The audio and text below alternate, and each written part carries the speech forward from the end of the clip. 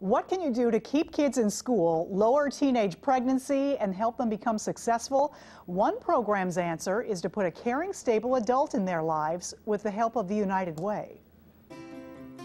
I was much more of like a troublemaker, I guess you can kind of say. Like, I had fights, all of that kind of stuff.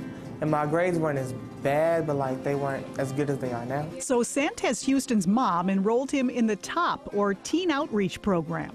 It taught me leadership skills, communication skills, taught me job readiness, taught me preparedness for school.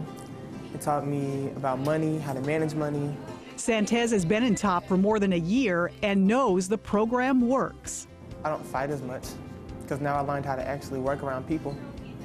And my grades did get better because we now have something called homework time, so that's where I can sit and get homework done before we do TOP.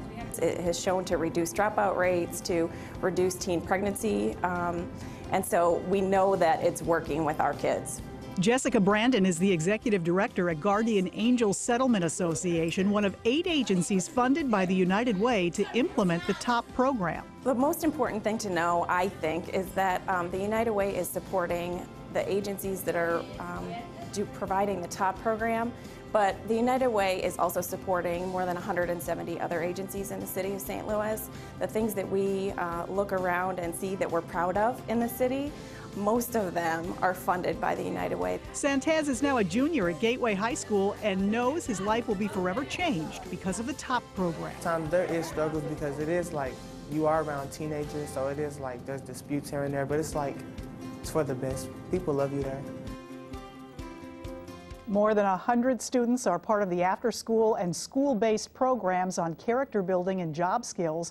You can help other kids like Santez and the TOP program by giving to the United Way. The campaign runs through November 6th and provides more than $1 million weekly to help those in need. To learn more, just visit helpingpeople.org.